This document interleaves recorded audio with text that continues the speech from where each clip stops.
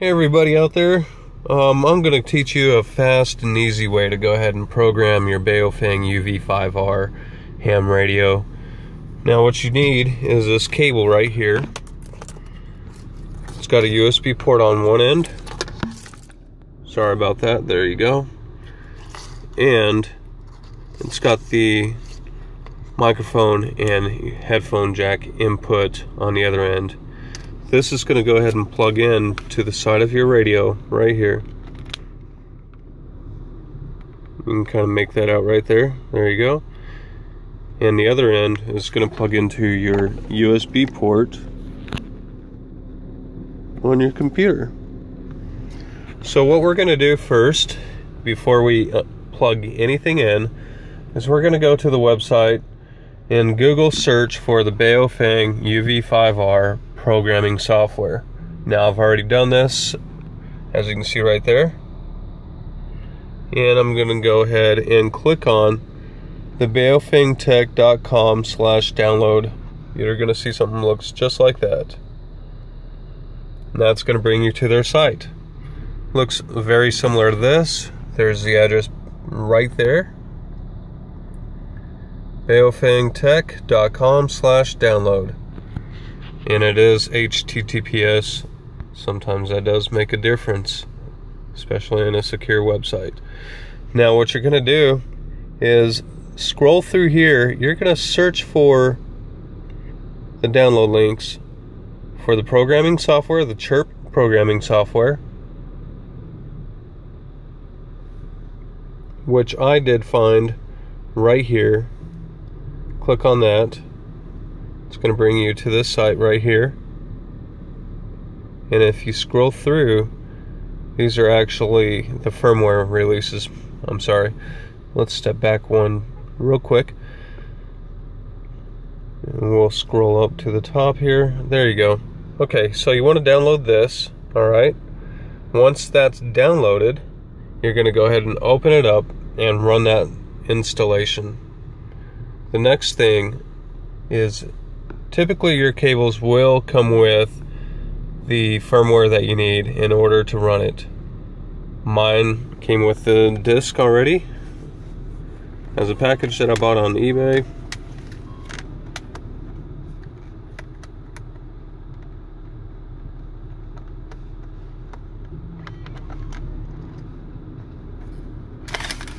There we go. Okay. Now you're gonna unzip. It's actually WinRAR to unzip it, unpackage the contents. It does have some Chinese. Don't be scared about that. All you're gonna do is just copy that folder. Typically what I do is I just go ahead and copy it straight to the desktop. So I'll just go ahead and drag it right out to the desktop. Copy to desktop. It's about 3 megs, maybe a little bit more. And I'm going to go ahead and open it. And look at that. You're going to see all of this stuff. The only thing you're looking for is the PL2303 USB drivers. You might be able to Google search that and download the drivers from there. I recommend that. It's a lot easier to work with. Now if you see this right here, go ahead and just extract this. And I typically just say extract here. I don't really care because it's in that same folder. And there you go. There's the drivers. And that's what you want to see right there. It's the PL2303 Prolific Driver Installer version 1.9.0. Now like I said, online you might be able to find a later version. It really doesn't matter. It's just the drivers for this little guy right here. Okay. Now you can also use other cables that might fit in there. As long as it's connected, it's got the drivers, also the COM ports. You know, those should show up inside your system manager on the computer. Now once you've already got that installed, what you're going to do is open up the BAOFENG program, or the Chirp software. I should call it what it's really called, which is the Chirp software. So I'm just going to click on that and see where it says Chirp. Just go ahead and open that up. And you're going to see a blank page. Now, what I'm gonna do is I'm gonna go ahead and plug this cable in. And I'm also gonna go ahead, and if you look right here, it says installing driver software, okay, or device driver software.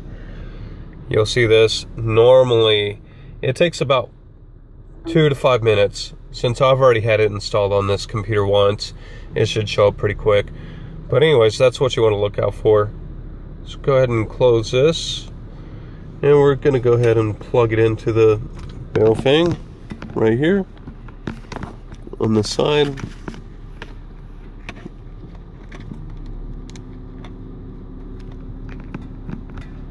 If I can do this right, one-handed.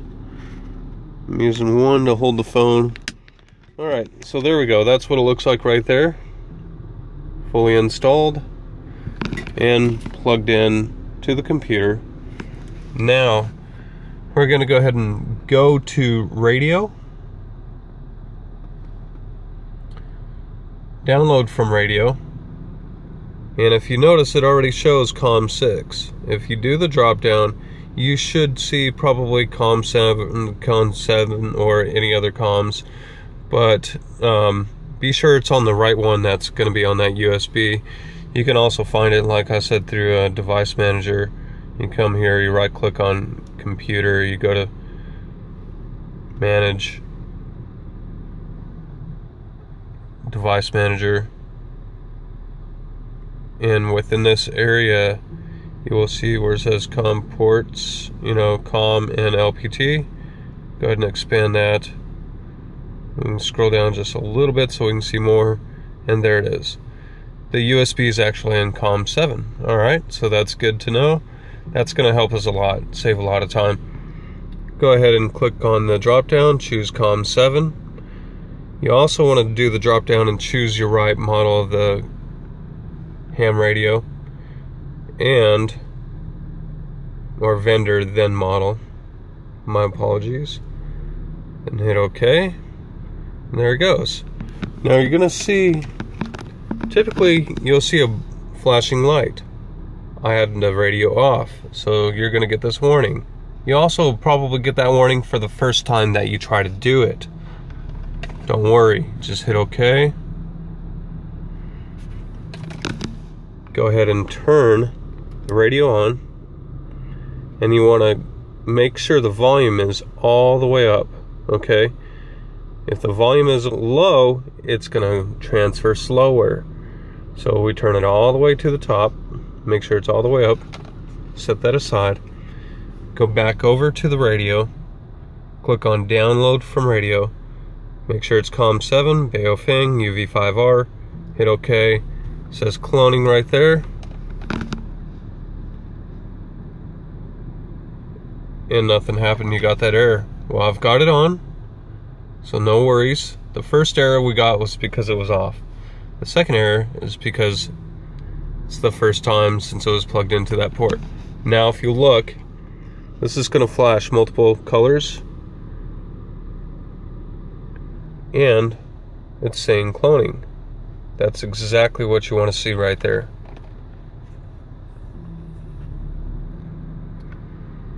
Okay, now you're going to see all of your stations right here that you have preset and installed.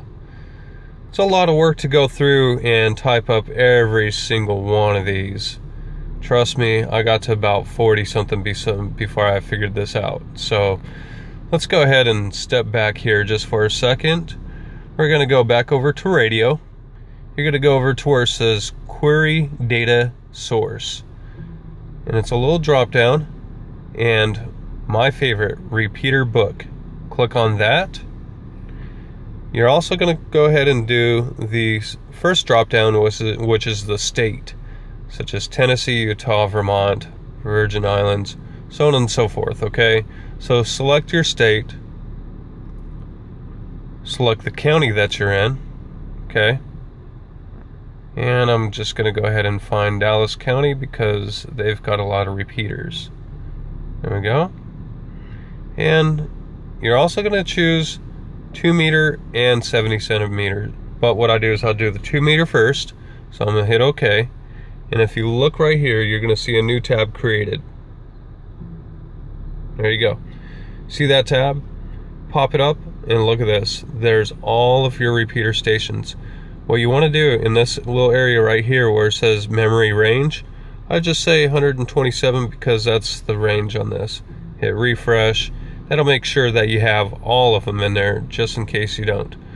Now, one of the ways I get away with getting this to work is make sure you have enough space first off. Okay, say, hey, look, you know what? I want to start over. So I'm going to clear up, 50 of these things over here. So just make sure you've got enough space because it won't overlap. It'll just pop up with a warning saying, hey, look, you're exceeding, So I'm going to go ahead and delete these just as an example. And I'm going to start off at 92.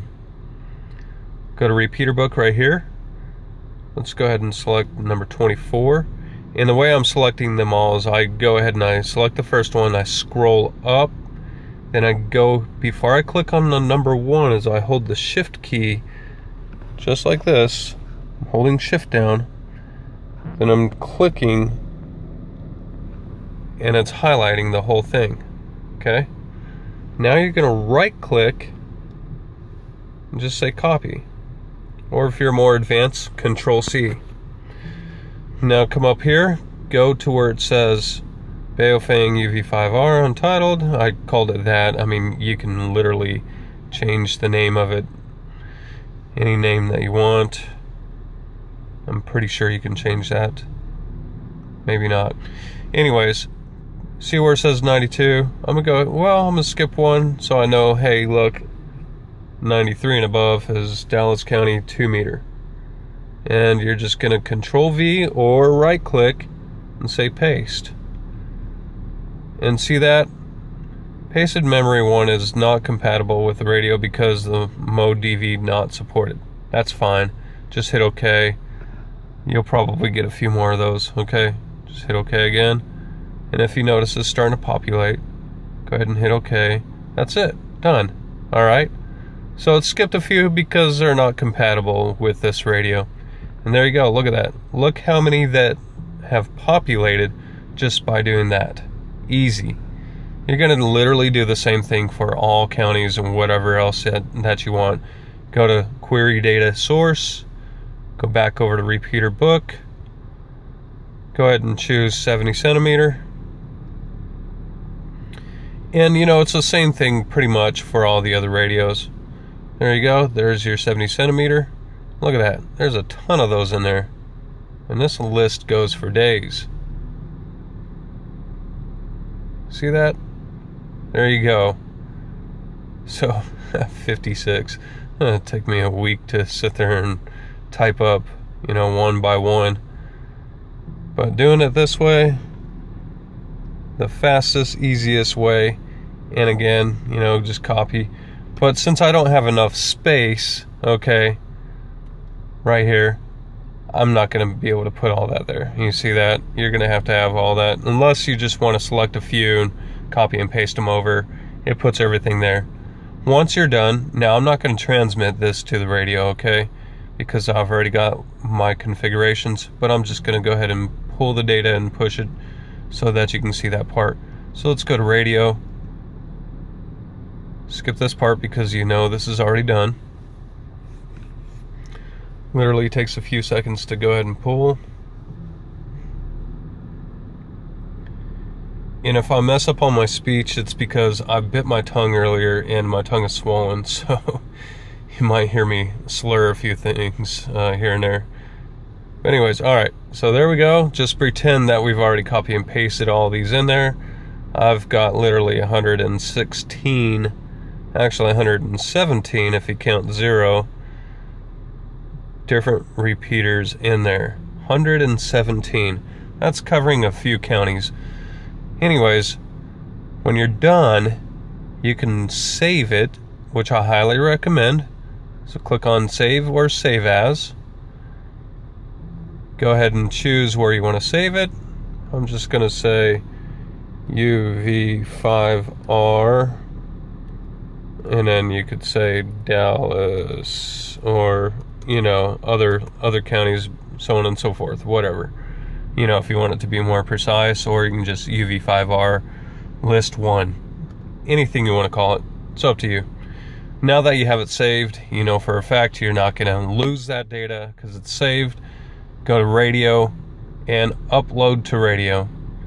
Since I've already done this, I'm not going to do it, but it looks exactly the same. As it'll show a little thing saying cloning. Make sure your radio is on, volume's all the way up, make sure it's plugged in. If you get that warning, hit OK, try it again. Usually the second try it'll go. But that's it. So plain and simple, this is how you load in all of your frequencies without having to do too much work. And once you're done, if you can kind of see the radio here, you know, I'm just going to go ahead and go through these.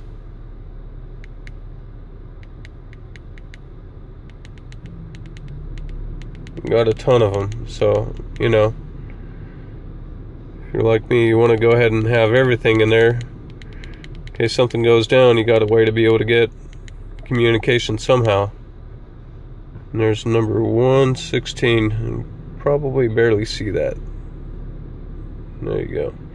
Anyways, good luck, and if you guys need anything else, just go ahead and leave some comments. And other than that, you guys enjoy. Thanks. Have a good day.